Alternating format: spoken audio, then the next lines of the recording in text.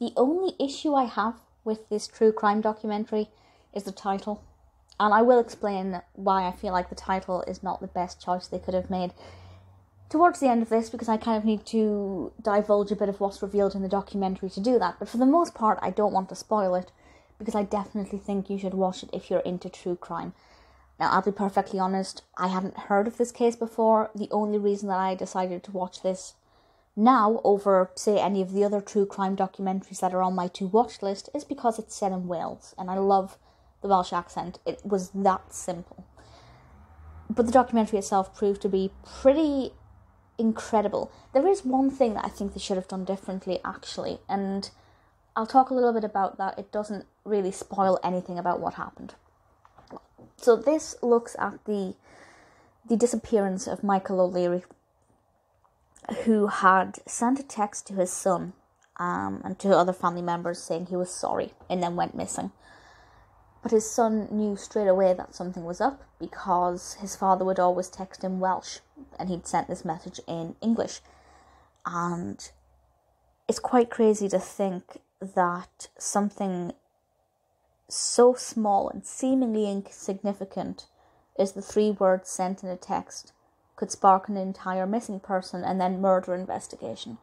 And it's quite eye-opening to think that something that tiny could completely ruin all of the things that a murderer had put in place to try and not get found out. So he is initially considered as a missing person, but very quickly the documentary jumps into the assumption that he has been murdered. And there are little bits of evidence to suggest that, but initially not so much.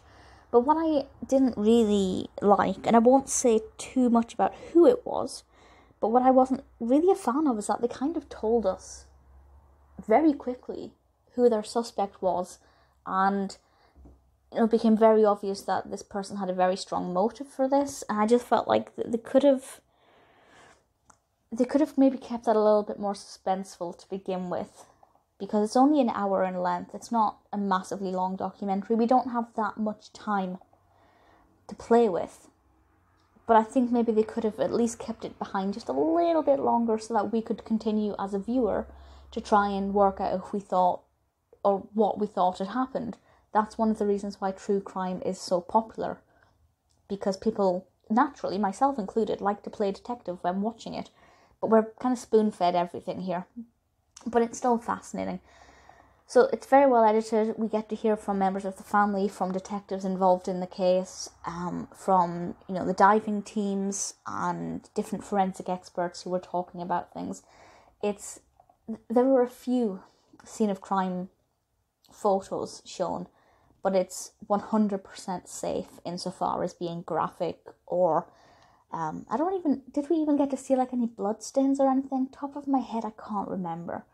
It's, if you're new to true crime and you don't have the stomach for something more serious yet, then this is a very, very good entry-level true crime show that doesn't show anything graphic. It doesn't go into too much painful detail. But what I did like about it is that it gave us a good insight into the process of finding a body and the kind of things that they have to do, and the kind of teams involved as well, because it's not just, in TV shows you'll often get a detective and maybe one socko down by a river or sifting through the grass. No, absolutely not how it works. So I thought that was really a really nice thing they included. I don't know how much of it was reconstruction and how much of it was filmed at the time, but I kind of got the impression that most of it was done in real time. So, as far as its editing is concerned, it's very good. The structure of the story, and it is a story, documentaries are there to tell you a fact-based story, of course. I feel like it gave away far too much far too quickly, and it lost its element of suspense. It lost the qualities that make it a true crime documentary, and then it just became like reading an article. It wasn't quite as suspenseful. So that's something that could have been done a lot better and a lot more effectively.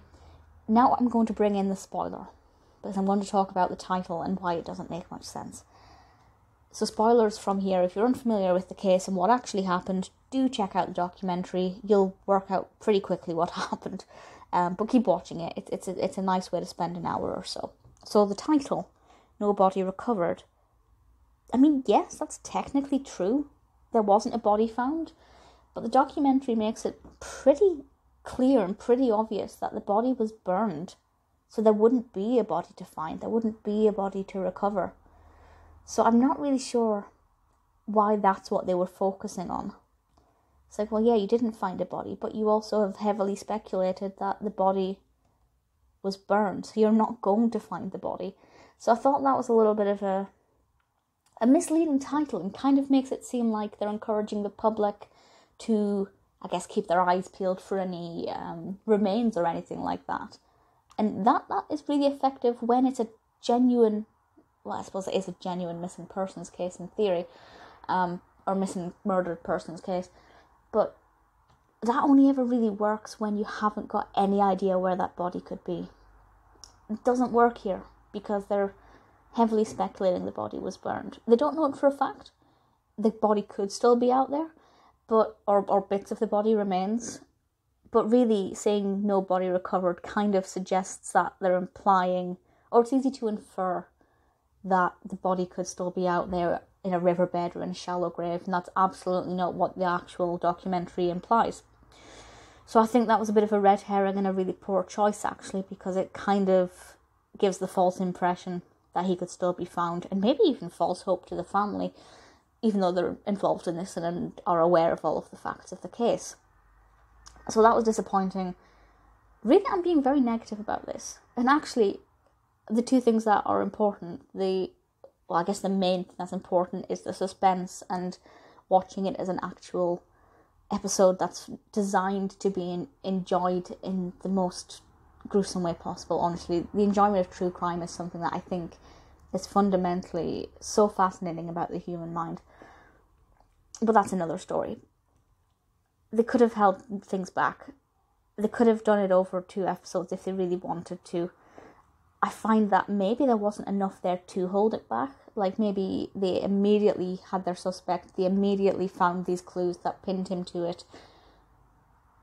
It does seem like an odd one to choose for a documentary, because there isn't any suspense, there's not much mystery to it.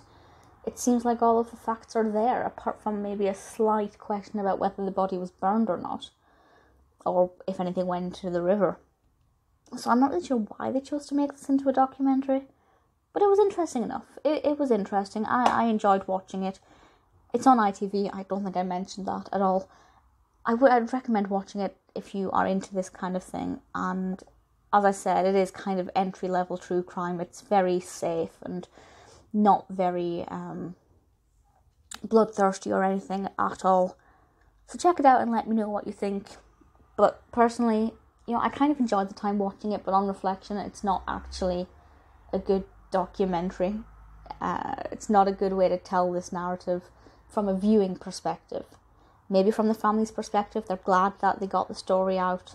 I mean, I'm sure they are. I completely support that, of course. But yeah, from a viewing perspective, there are so many things they could have done differently. But it's still not bad. Give it a watch. It's reasonable enough.